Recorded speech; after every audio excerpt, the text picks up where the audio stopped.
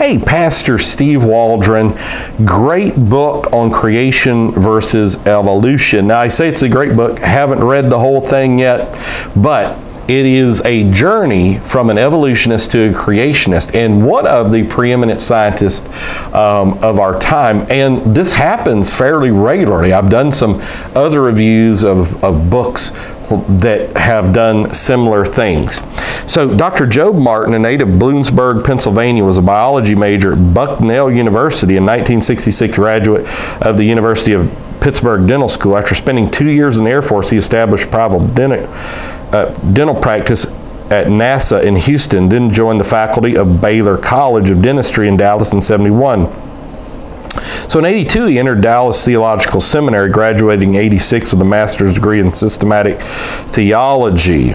And as president of Biblical Discipleship Ministries, Jobe is a frequent speaker on topics such as creation versus evolution, marriage, family, discipleship, biblical prophecy, and the New Age movement. So just read the other thing here too. Dr. Jobe Martin chronicles his personal journey from traditional scientist to creationist. Dr. Martin himself was a traditional evolutionist, but his medical and scientific training would go through an evolution, rather a revolution, when he began to study animals that challenged the scientific assumptions of his education. This was the beginning of the evolution of a creationist. And so, you know, here you have somebody that is a dentist at NASA, that is a professor at Baylor University, and he's just like, the evidence just shows that this is the way it is. It says to Dr. Phi, so I don't know who Dr. Phi is. I want to say that I've actually heard that. A layman's guide to the conflict between the Bible and evolutionary theory. Notice, the goal of this book is to provide the reader with easily accessible information on the creation versus evolution controversy. Any part of this book may be reproduced for personal or classroom use as long as it's not sold for profit. Please note that there are quotations in this book from copyrighted materials which may reserve all of their legal rights. So this book is dedicated to my Creator and Savior, Jesus Christ. To God alone be the glory. There you go. So let's look at the table of contents here. I picked this up at Goodwill. And I'd heard of Jobe Martin, but you know, I didn't have anything from him, so I forget, maybe I paid 79 cents for this. It's a paperback. You know, at Goodwill, they always charge less for the paperbacks. So,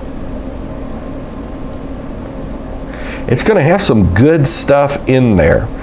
You know, when you think about it, it's just so obvious if you really take a deep dive inside. No, I haven't smoked marijuana for 35 years. I'm talking about taking a deep dive inside. When you think about all your blood flowing and your gastrointestinal system, your eyes, your brain thinking, your nerves, your skeletal system, your nervous system, how your feet have to be perfectly designed. There's no way evolution could have happened. It could not have happened. So you're like, so how could so many millions of scientists be deceived? I mean, sorry. I mean, when you think about what goes on in a college classroom, which I've been a college teacher for many, many years now, that basically you give them something to read, and then you as a professor, you present information. And it's just on a topic, and their goal is somewhat to learn, but it's mainly to pass your class. And it's in the context of 3 or 4 or 5 other classes that they're taking simultaneously. And so their brain is basically like mush, and you can present things to them that don't allow for critical thinking and critical examination. And that's one of the things that we always want to do in Bible college, is teaching people how to think. I have people hate my classes because I want them to think. They're like, look, I'm just wanting an A. I don't care what you tell me. You know, and that's probably the overwhelming majority of college students that I teach. And so to say that it's just this scientific consensus and that it must be true, that's not true at all.